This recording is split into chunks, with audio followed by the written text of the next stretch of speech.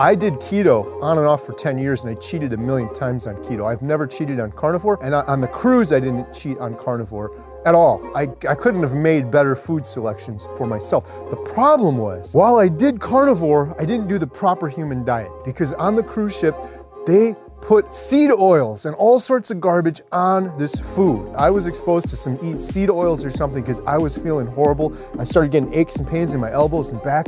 I felt like my former pre-carnivore self, and then the depression came back. It's amazing how quick it happened. I went into this deep depression. It was really upsetting because it reminded me when I had depression before. Not that I'd forgotten, but I didn't realize the depths of it before, and it came on so strong. You get to this point where you don't want to take other people down with you, and then you got to put on this phony facade of everything's okay. And I hate being phony, I hate being fake.